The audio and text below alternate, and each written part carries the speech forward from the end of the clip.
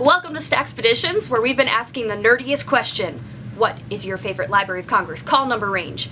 And then we're taking those suggestions and heading back into the rare book stacks to see what we can find.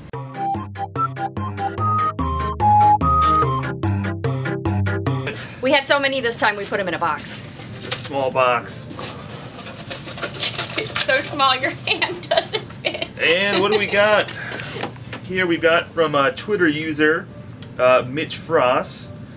He says he's biased, but he likes the Z range. Z's. I'm biased as well, but Z is my personal favorite range also. Oh. So let's go to Z. Okay. All right. So let's just we'll just grab. Let's go with this one. There's folio too. Folios are so big and heavy, and I just grabbed a 2-volume set that was bound in leather and looked rather old because I tend to like old things that are bound in leather. Alrighty, there we go. Mitch gave us so much latitude to pick whatever we wanted. So what do we got? The spine says Walpole Catalogue of Authors. I'm gonna look at this one. This one has a tiny flag in it that just says music ?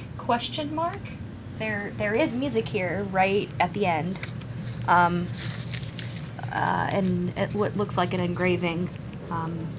The voluntary before the march. Catalogue of the Royal and Noble Authors of England with lists of their works. And I'm guessing this is Horace. Yeah, Horace Walpole. Let's put together this catalog. And Horace Walpole was a real book lover himself. He was one of the first, operated what's come to be considered one of the first private presses, his Strawberry Hill Press. So for us here at Iowa, interested in book arts, he's part of a long, important tradition.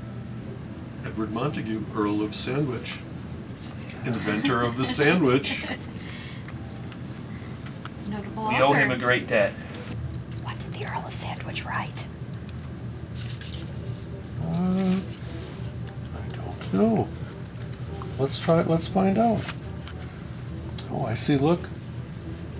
Charles Sackville, Earl of Dorset. Sackville, that's like the Sackville Bagginses in The Hobbit. Perhaps they're related. Edward Montague, Earl of Sandwich, a well-known character in our history and one of the most beautiful in any history. He shone from the age of 19 and united the qualifications of general, admiral, and statesman. All parties at a time when there was nothing but parties have agreed that his virtues were equal to his valor and abilities. What have we here?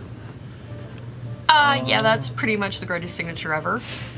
Yeah, well, we've got a nice old armorial bookplate from the Collinson family, and another Collinson family member has written his name in here, I believe, though I can't quite make out that first name. So, Mitch, that's what we have in Z.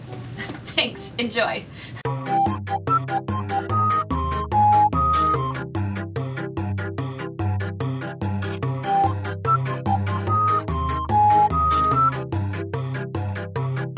Hey, thanks for watching. If you like our videos, please subscribe.